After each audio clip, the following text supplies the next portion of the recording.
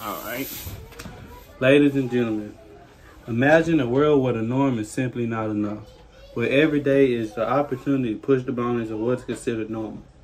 In this day of age, my family is way more freaky than all the others. And this is the 3 reasons why. The first reason is how we express our love to one another.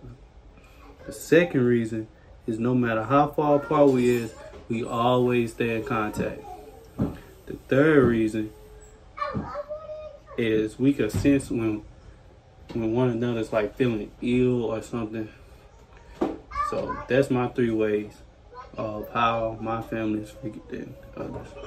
So explaining more on my first reason, we express our love by like joking and like clowning one another.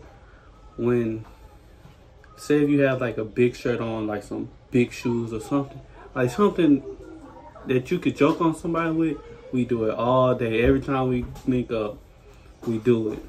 And then you could get mad all you want.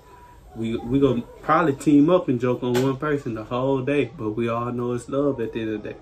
Before each other leave, we'll hug it out, tell we love them, and go on about our day.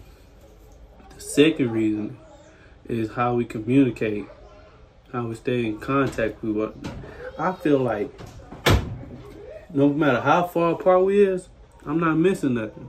Like when I was in Washington, I contacted my people every day. It felt like I was home, so I didn't really get homesick. Besides the food aspect and not having no cooking, then I was like, yeah, I'm not at home. But other than that, I was good. And my third reasoning is how we can sense like when one another is like ill or like not feeling right or like having a mental day. It's like say if I'm having a mental day, my mom will like wake up early or like feel like something's off and she'll call me or like text me like, you okay?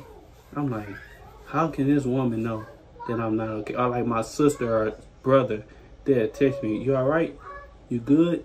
I'm like, how can they sense I'm having a bad day? And I even do it like, one time my sister wasn't having a good day at all. And when I woke up, I was feeling like sluggish. I'm like, and something was on my mind, call your sister today. So I called her. She like, yeah, I'm all right. I'm just not having a good day. So we'll talk it out, make her laugh, joke a little bit, tell her I love her, and go home about the day. She say that'll make her day feel way better. So, boom.